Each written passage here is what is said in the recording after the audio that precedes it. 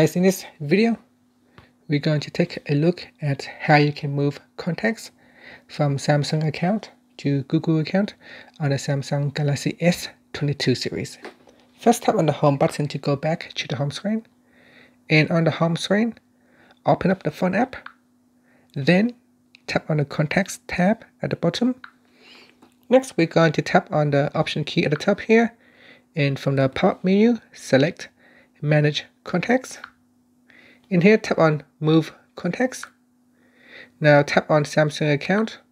In here, select all the contacts or some of the contacts that you want to move. And then tap on Done.